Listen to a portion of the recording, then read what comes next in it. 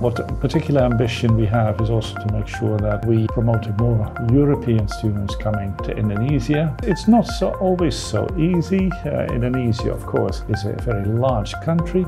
Just maybe one observation I've made, sometimes think that young people in Indonesia ought to be speaking a little bit better English than they sometimes do. I generalize, I'm very cautious expressing myself, but I think that is very much needed if your country to benefit from the global trading links that we are building up right now, including with the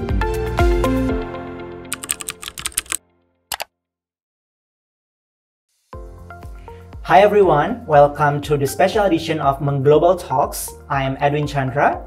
And I am Maria Agnes from Indonesia Mengglobal. We will be hosting today's discussion of the theme, The Perspective of the EU-Indonesia Relations, Education and Foreign Policy.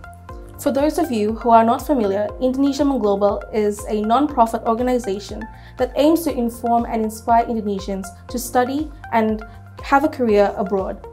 Founded as a blog in March of 2012 and has instituted into a non-profit foundation in May 2017, it has the aim to ultimately empower Indonesians who aspire to pursue global education and career opportunities abroad. We hope that today's special edition of Mengglobal Talks will be able to achieve this. To begin our Mengglobal Talks, today we have a very special guest, the European Union Ambassador to Indonesia and Brunei Darussalam, His Excellency Ambassador Vincent Piket. Previously, Ambassador Vincent Piket was posted as the head of division for Algeria, Libya, Morocco and Tunisia, Middle East and North Africa Department at the European External Action Service, Brussels in 2019. Ambassador Vincent obtained his Master of Arts degree at Redbourn University at Nijmegen, as well at the University of Hull, United Kingdom.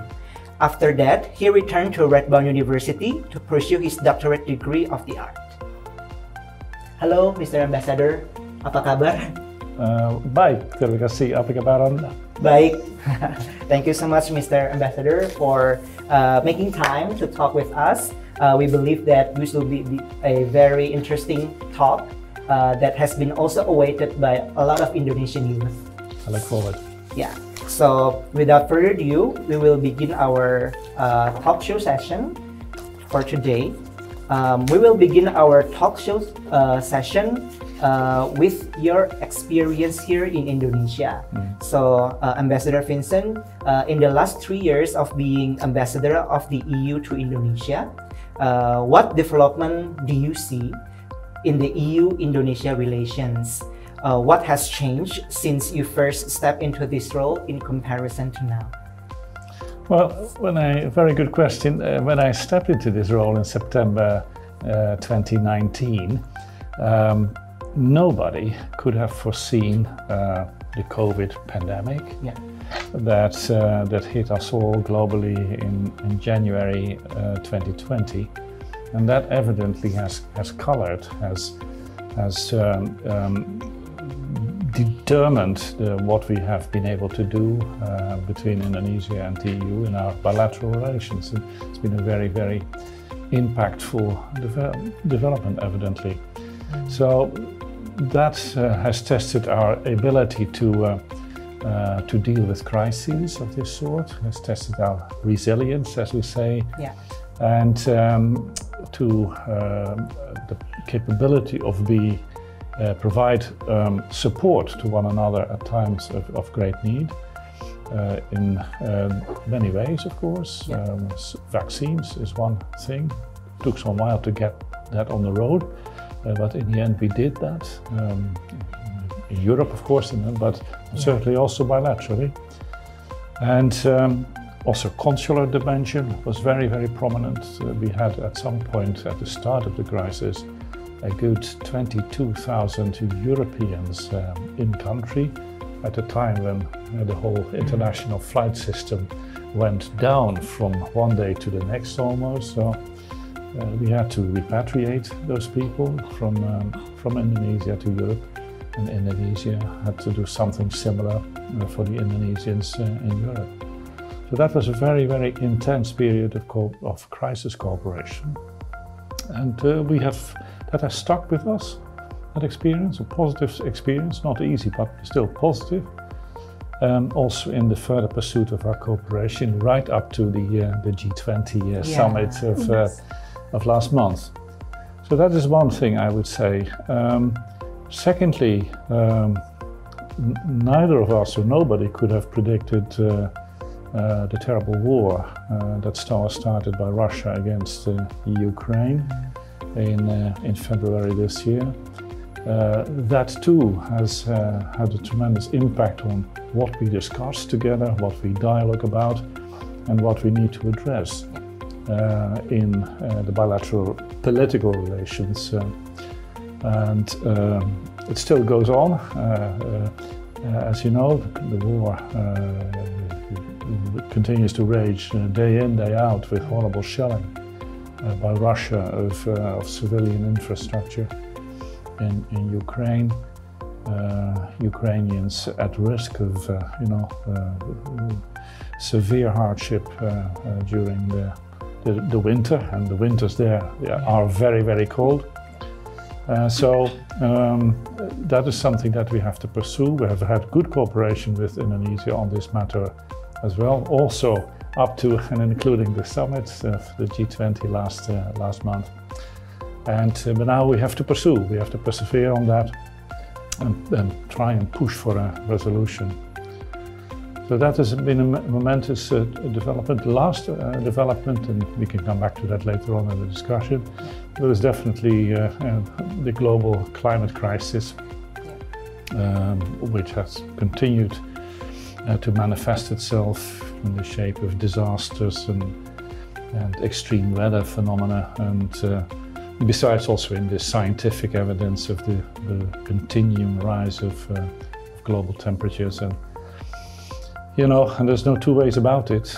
We have to deal with that upfront in a multilateral framework, but also bilaterally by supporting one another in trying to cut down CO2 emissions and bring global warming to a standstill. Yeah.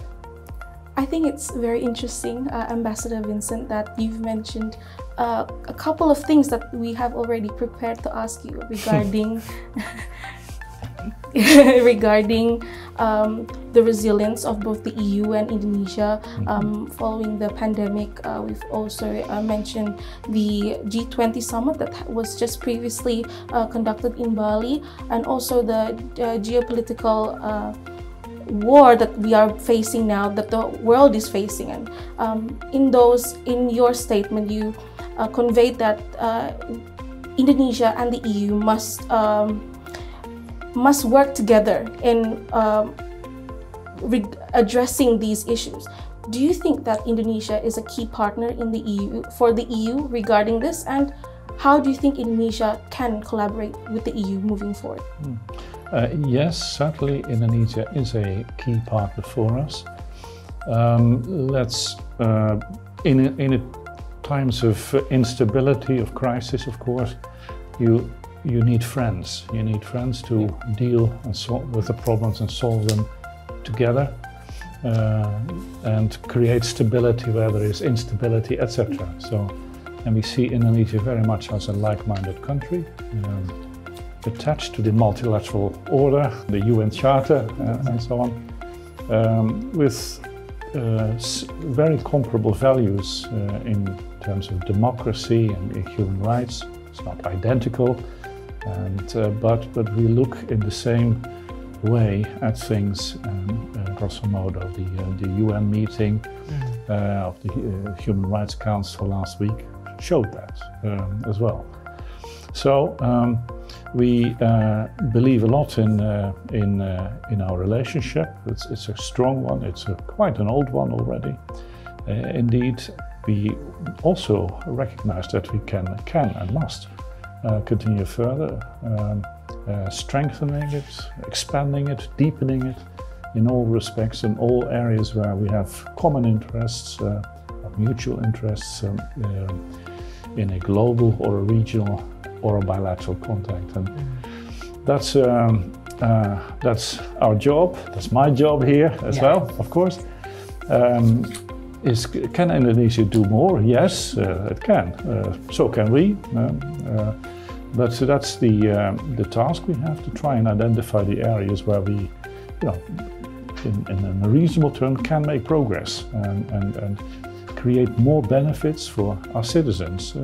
Diplomacy is partly the political process, but of course, the test of the matter is, what do you produce in terms of benefits, of results for your citizens?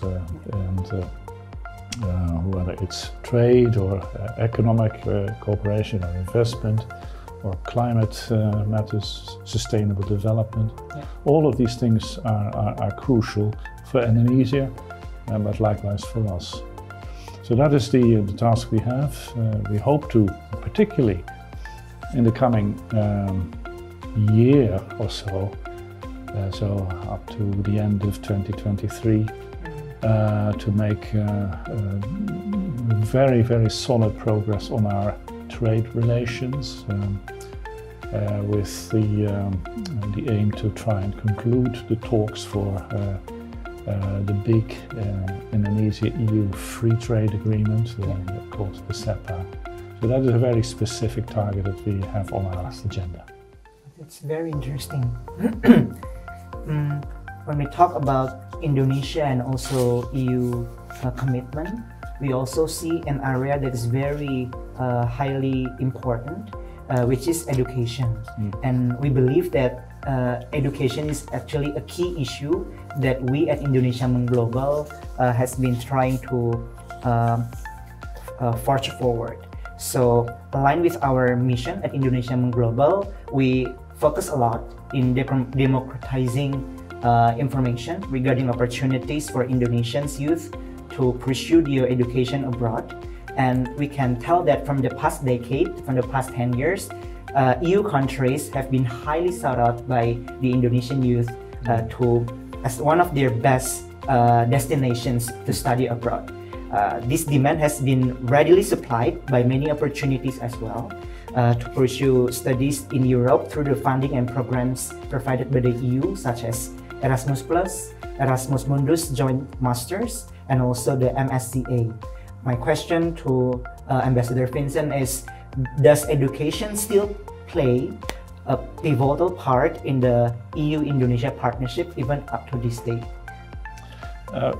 First of all, congratulations to your organization, to Mengglobal, for having chosen education cooperation and linkages between Indonesia and foreign countries as your mission. Secondly, yes, education exchanges are very much part of our core bilateral relations with Indonesia. A couple of ways.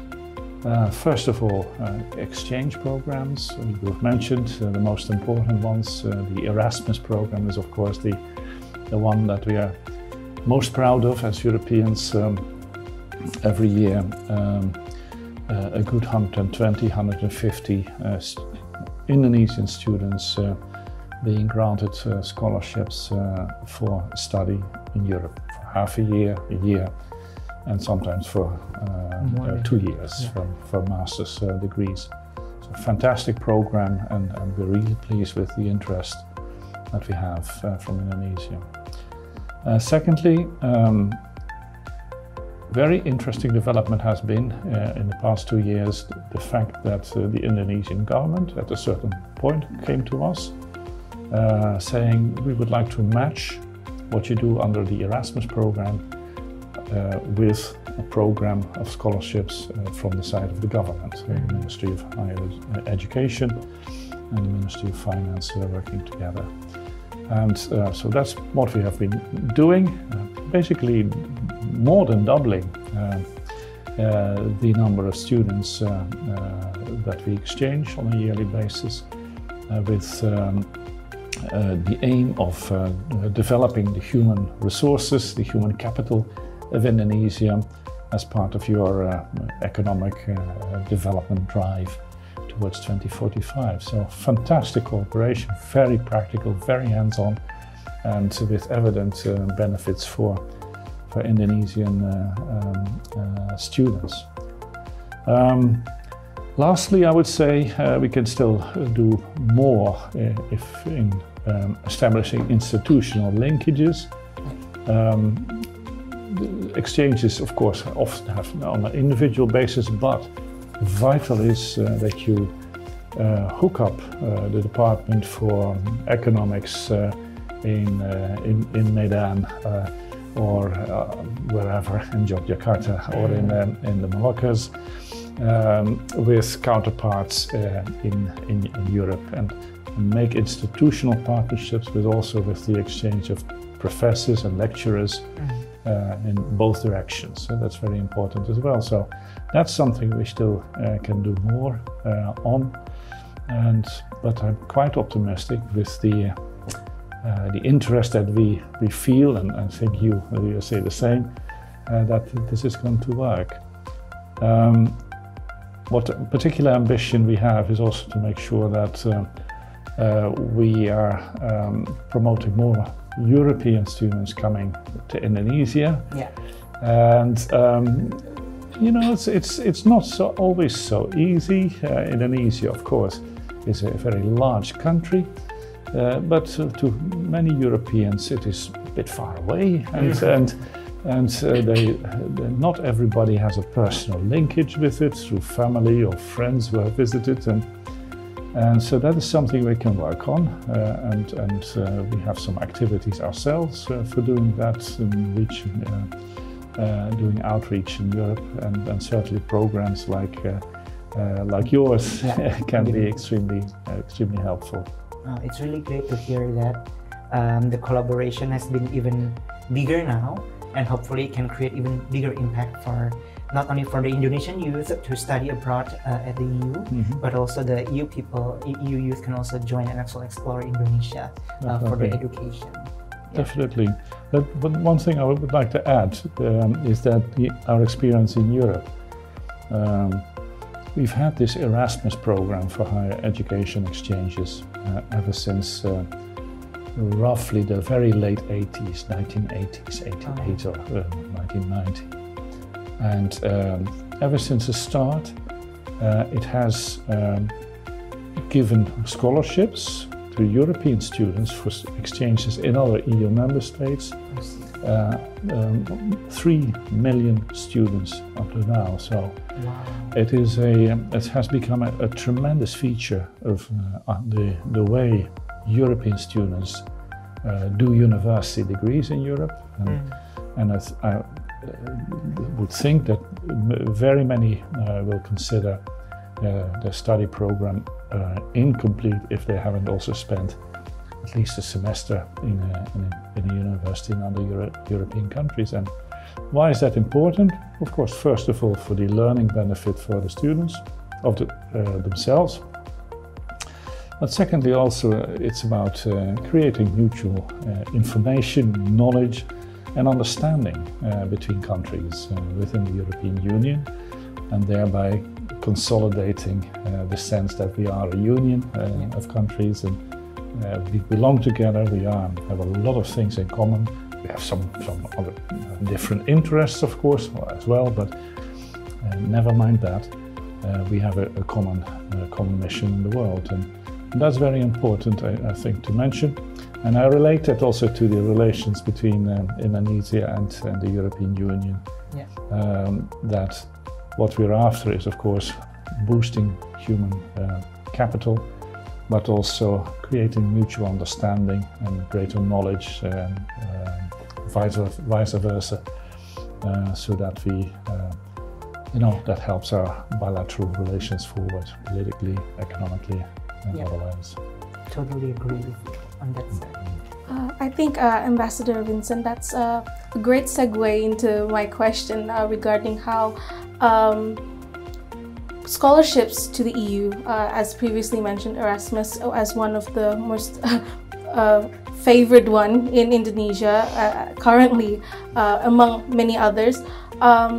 Not only does that give an opportunity for Indonesians to build relations with EU citizens and have communities over there, but definitely the point on building human resources. How can Indonesians learn from the EU, and hopefully in the future, EU learn from Indonesians for future programs and future exchanges to Indonesia. But regarding building human resources, one of the things that you stated before about sustainability and climate change, a really big policy on this in the EU is the EU Green Deal. It's one of the EU's priorities, and as we know, the education system is highly influenced by the demand of skills in the field and industries. My question is, how do you think the EU Green Deal will actually have an impact on the education system, specifically on the study programs that maybe Indonesians will study when they go to the EU? And how do you think Indonesian youths pursuing an EU education can rise to be experts in these fields through the EU opportunities? Well, maybe first say that the EU is a global leader if it comes to green policies in greening our economy, cutting CO2 from our economy. We are the only region that has set carbon neutrality as early as the year 2050, 50. So that is very ambitious, very tough. It's not easy, but we will do it. We are determined to deliver. That is what the European citizens want. Opinion poll after opinion poll says that. Top priority to tackle that. So we're rolling out all these policies in energy, in transport, in construction, in the financial sector, etc., for making that possible. Being the first and the first mover sometimes means that we have to hard time explaining this to our partners abroad, and including Indonesia. But we will try to convince them, and that what we are doing is not only good for Europe but also good for the world, and is also fair towards others. Now, how does this affect higher education and higher education exchanges? It's evident that if you want to green your economy and your industry and in all respects, and the transport sector and so on, you've got to educate the people who will be working in these areas, who know about electric technology and who know about solar panels and geothermal installations for housing and so on. So you have a tremendous educational job to do, to train people who are in the workforce already, but also to train the future generation. And now, we are lucky in the sense that because we have been working on the green policies for quite a while already, or good 3 decades,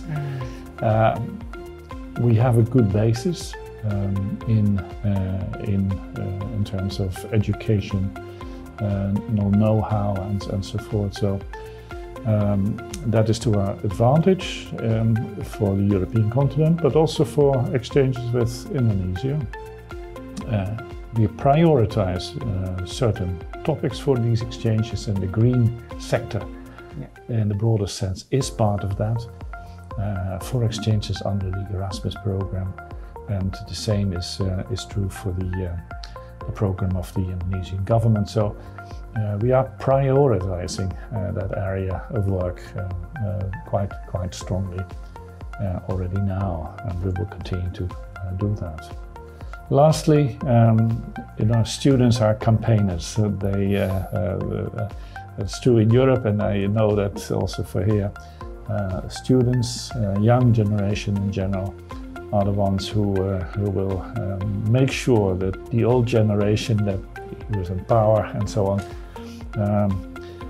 stand on their feet and stand on their toes and make do the necessary thing for the future. And so there are also, I think, exchanges between students here and European students about the topic of climate activism is very, very good and very important. Just get together, mutually motivate one another about this cause, because it is sometimes difficult, of course, to keep on campaigning and progress is slow, etc. So that is something that we also very much value doing with organizations like yours and others here in Indonesia. Oh, that's really nice to hear. We also see the reaffirmed dedication between EU and also Indonesia, including as well in Indo-Pacific region through the IEU's SIPA. So this policy aims to strengthen Indonesia in economic relations, trade and also investment. In your opinion, how does education play a role in this? First of all, you're right that as part of our Indo-Pacific strategy for boosting the relations between the EU and the countries here, top priority is the economy, is trade, is investment. At the end of the day, it's the trade that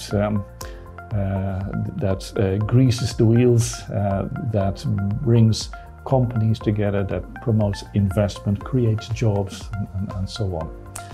And the negotiations that we're having right now for the trade agreement are aimed at that.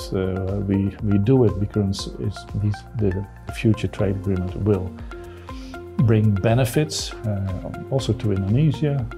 We have calculated, our economists have calculated it, very good benefits of extra GDP every year thanks to more exports for Indonesia, more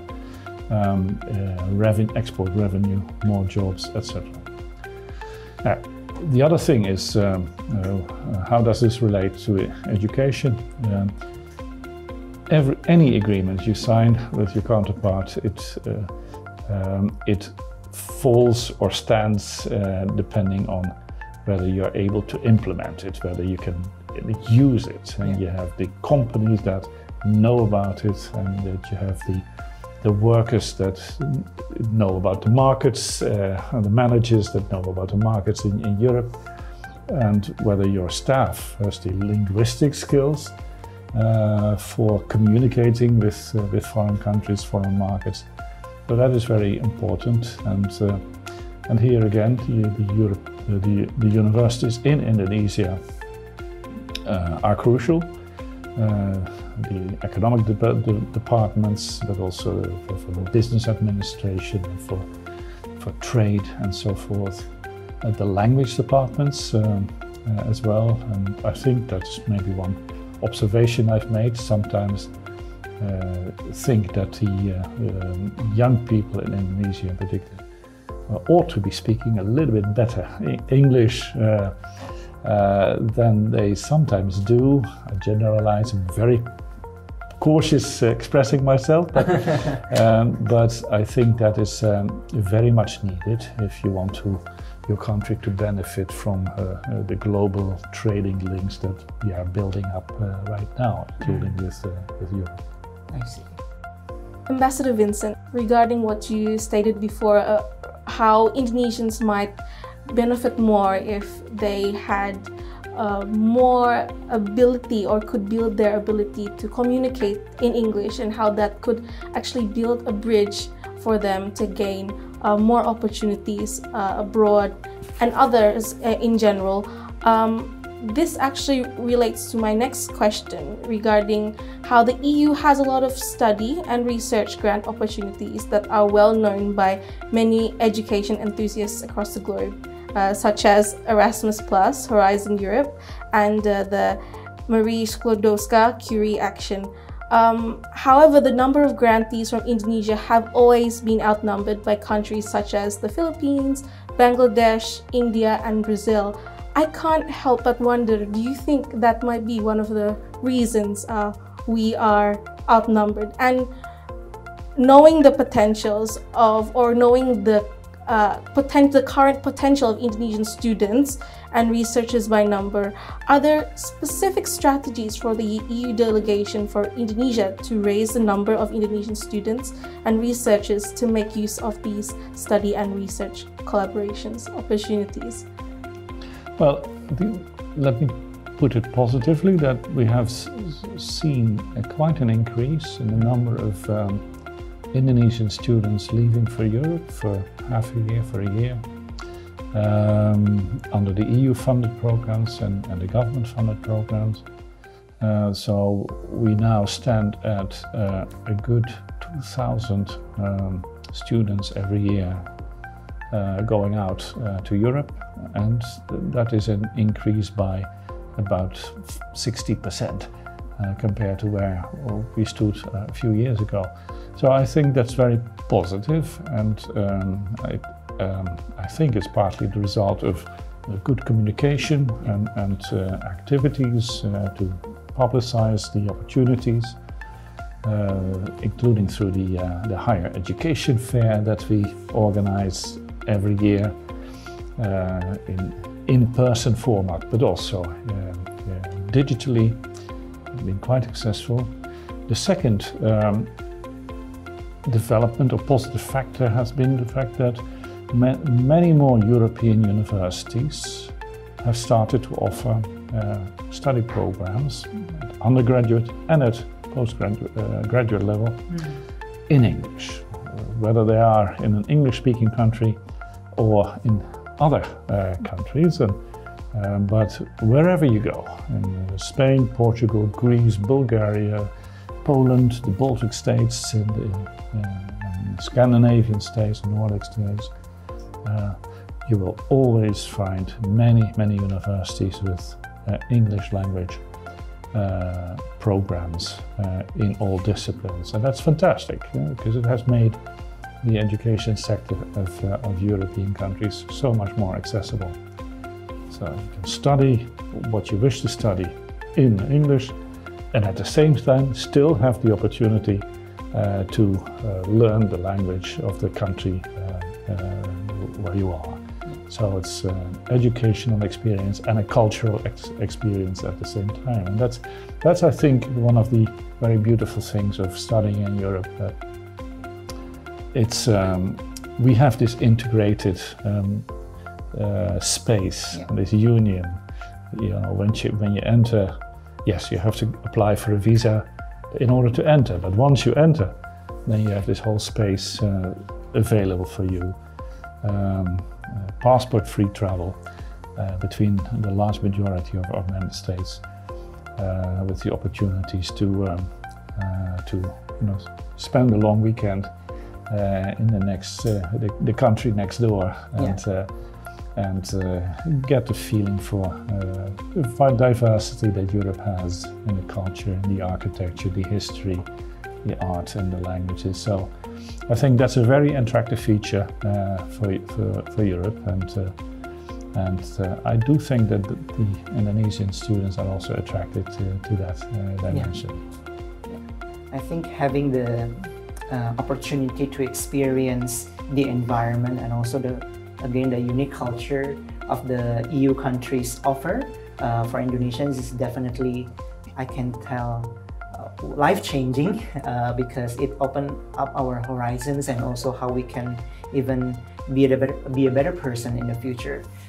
My next question is, knowing that European universities have attracted hundreds of IISMA awardees to spend at least one semester experiencing the study environment and also unique culture in the EU countries, do you think this might relate to the previous talk that we have had, that more EU students should experience studying and exploring Indonesian culture as well? Especially in Indonesia, we have a lot of culture in different islands. We have different culture and also experience to offer. And if yes, is there any EU program supporting this student mobility from the EU to Indonesia? I very much agree that exchange programs work only if there is some level of reciprocity. Doesn't need to be perfect, of course, 50-50 or 100-100, but there has to be a mutual interest, and for that reason we very much believe in the promotion of studying in Indonesia for European Erasmus grant holders. I think it's very important for the educational exchange and for the mutual understanding between Indonesia and the European Union. And thirdly, it's of interest, for educational interests, because, okay, maybe in some areas European universities are more advanced or better equipped than an average university in Indonesia, but there are very specific centers of expertise in Indonesia from which we can benefit a lot. And the cultural side, the diversity of cultures in Indonesia is one, evidently. The language is, is evident, and thirdly, disciplines, academic disciplines related to the natural environment, to the forests, agriculture, tropical commodities, etc. We trade a lot in such commodities with Indonesia. We need to know more about them in order to make sure that trade stays sustainable, etc. So there we also have a tremendous immediate interest in sending over people here at the undergraduate, but certainly at the graduate level, to do research in the various sectors in the various parts of Indonesia. I forgot to mention the blue economy. You're an archipelago, Nusantara, and so there's a tremendous amount of things that we can learn from you, but also together in how to develop the blue economy and about keeping it sustainable. Ambassador Vincent, it's very clear that from what you have said that there is a very beautiful point in EU and Indonesia relations is that we can learn from each other. And I think the point of learning from each other can happen through multilateralism in preserving the EU-Indonesia relations.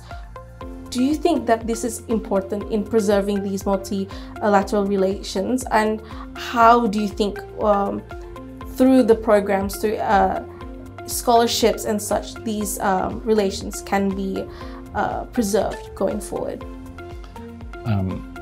Multilateralism is not just important, it's crucial for preserving the world order and for creating a very solid and strong basis for bilateral relations between countries, between Indonesia and the European Union.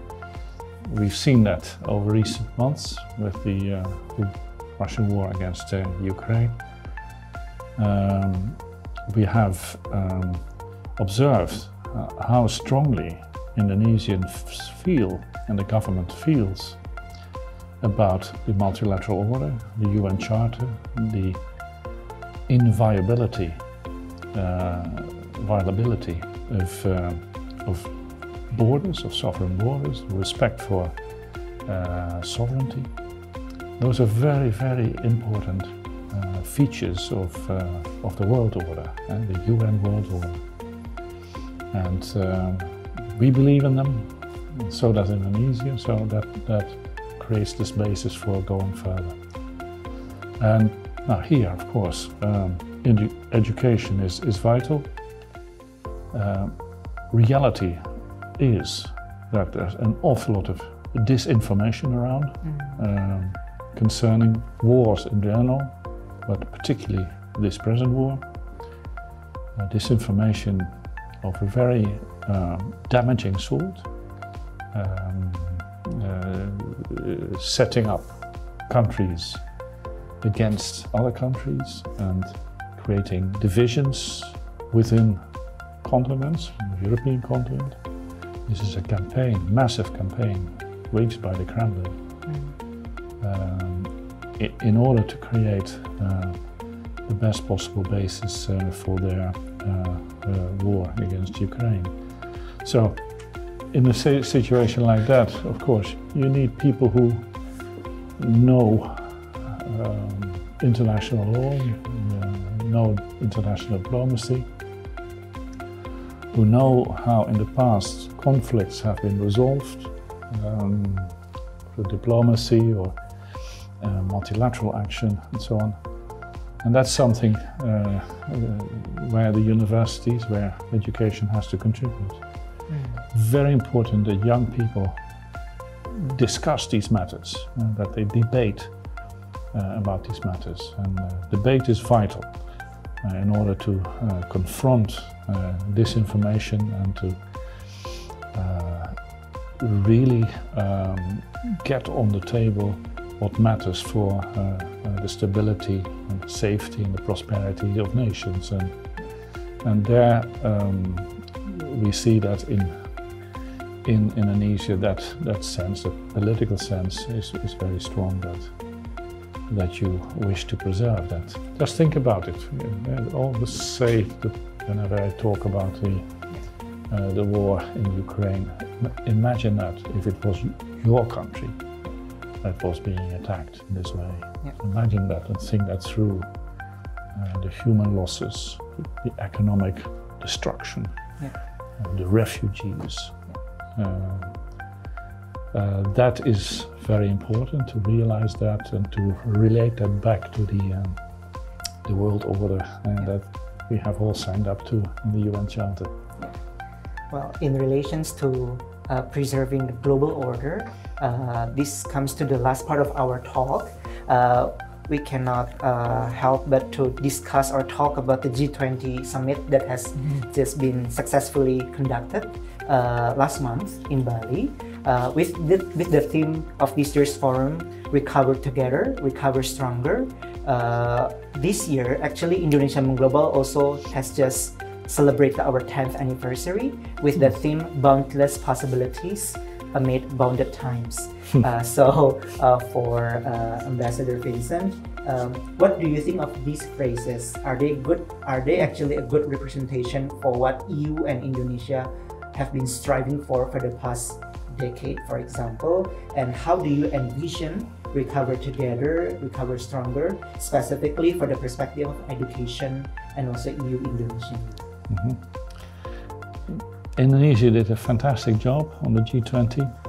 Probably it was the biggest, the most difficult G20 presidency ever. And especially taking that into account, you can only congratulate Indonesia and Indonesians with the end result. Secondly, congratulations to Mengglobal for your anniversary. Your possibilities are indeed boundless, but need to be framed and need to be rendered into action in practical for young people. So here, your organization and others have a very, very good job to do. Important job to bring information to your target audience about the possibilities. We can help you there with information from our side about the EU countries and our scholarship programs. So that the boundless possibilities turn into something concrete and practical, and within a bounded time, because as you say, as you suggest, time is not infinite, and we young people need to get their degrees and and get ready for the labor market. There's a big demand in crucial sectors for the development of your economy. So, and that's where your organization and with our support can certainly make a contribution to helping your growth, your sustainable growth, take shape in the coming decade. Thank you so much, Ambassador Vincent, for the appreciation and also encouraging message for us, and also for the appreciation for the G20 summit that Indonesia has successfully held. It actually also because of the collaboration of multiple stakeholders, including the support of the EU. So we would really want to appreciate that. Yeah. Thank you. We thank you, Ambassador Vincent, for this opportunity, and we hope that our discussion may not only be informational, but it gives a sense of hope for aspiring students to also study in the EU, but furthermore understand the importance of education, of pursuing education abroad, and how important the role that they play is in flourishing this partnership in the future. With that, we conclude this special edition of Mengglobal Talks, the perspective on the EU-Indonesia relations, education, and foreign policy. Tune in to our website www.indonesiamengglobal.com, or our Instagram Indonesia Mengglobal, and YouTube, as well as our current and upcoming programs, including the information regarding education to the EU. You can also visit the official EU in Indonesia Instagram account at uni_Eropa for more information. Once again, Ambassador Vincent, thank you so much for your time. Terima kasih banyak. Terima kasih. Sama-sama.